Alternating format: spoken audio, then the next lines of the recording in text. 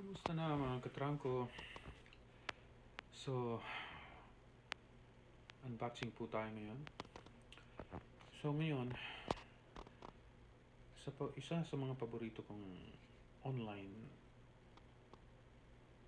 bike store na Pro Bike Kit. Ito po ay based sa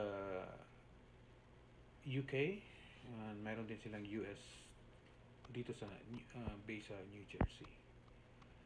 So dito may nakita ako na I think it's the cheapest power meter in the market right now.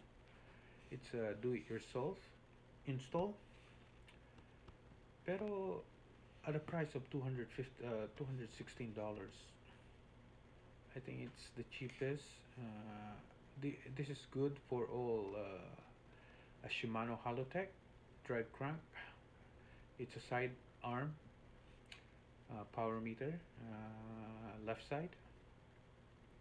So compatible siya sa 105 and 105 7000, Ultegra 6700, 6800 and 8000.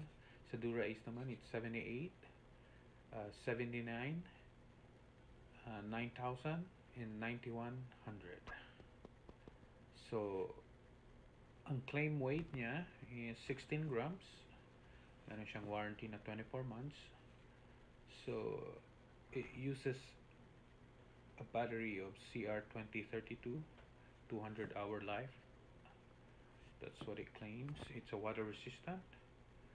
So pero ang fitting kit niya is not included. The fitting kit itself is like $42.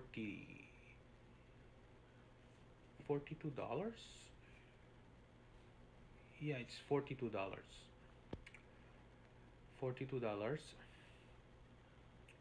So i-compare mo siya, even in sa mga Chinese product. Meron ako nabili na hindi ko na magamit ngayon dahil nasira, ang bilis nasira dahil nawala yung kanyang battery, yung cover. Yung brand is Ronde. Ronde is a Chinese Chinese company. The problem with the Chinese company is their customer service. Ang hirap maghanap ng pyesa. Kasi yung Ronde na yun, I could still use it pagka makabili ako ng battery cover niya. Kaya lang wala ka mabili kahit sa eBay. I contact their customer service and no response. Sarado na siguro. Anyway, so dumating na po yung box today. So we're gonna do an unboxing. And it comes in New Jersey. Maganda yung pagkaka-package. It was with a lot of bubble wrap para hindi malog.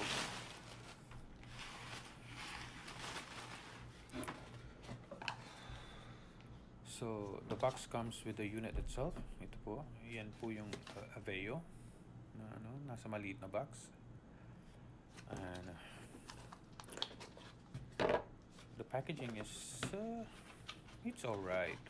It comes with a unit, yung isang unit. It's vacuum sealed, so it should be protected kasi yung sensor niya hindi pwedeng nakabalot yan sa isang foam wrap. Added layer of protection, I guess.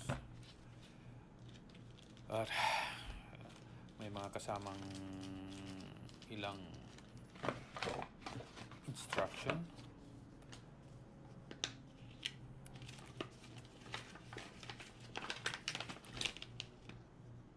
Yun lang. So yun lang ang kasama. So that's the $216. Pero nakuha ko to kasi meron akong given discount. So I only got it for $192, I think, including the. So this one is the water bag. I think this one is for the calibration. lalagyan mo ng tubig, and then you're gonna measure it for 10 kilograms. Yan yung sa unang calibration bago mo gamitin. So kasama yan sa fit kit na binili mo, $42. And then yung actual box ng fit kit, it's nice. It's even nicer than the packaging is nicer than the unit itself. Mas maganda yung packaging nila. So I guess because you paid $42 for that. So yan ang mga kasama. And then kasama dyan yung mga frequently asked questions at saka mga quick installation kit. Yung mixing pallet. So it's just a piece of paper. You can yan yung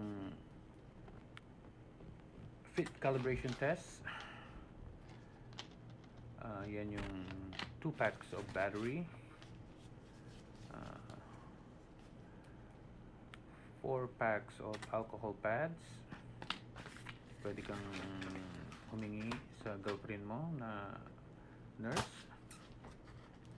Yung 2-part epoxy. Mura lang ang 2-part epoxy. I think right here you can get a 2-part epoxy for $3.99. $3.99.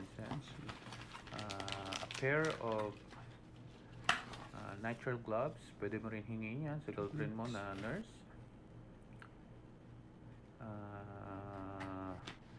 2 pieces of popsicle stick. Pwede mong hingin sa ano mo yan, anak mo.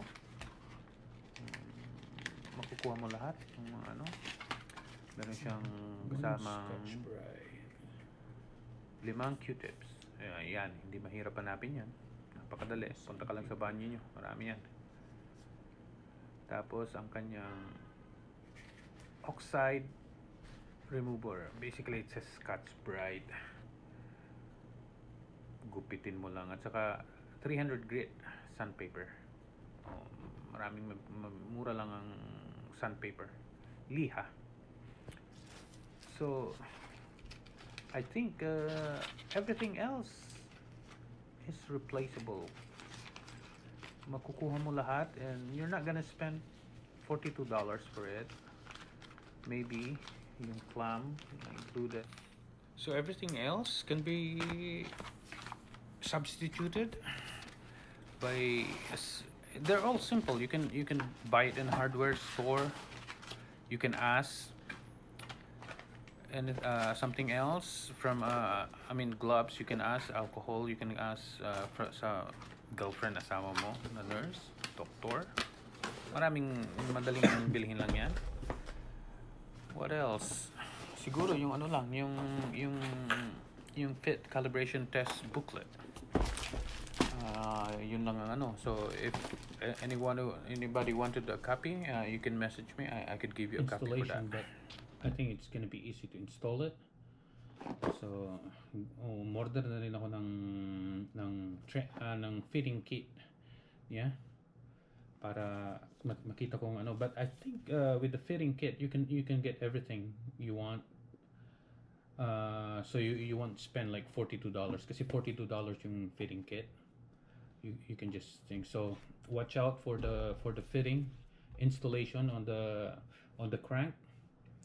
And if you're new to the channel, don't forget to subscribe, hit that notification bell so you'll be notified every time I upload a new video. Okay, mga katrangko.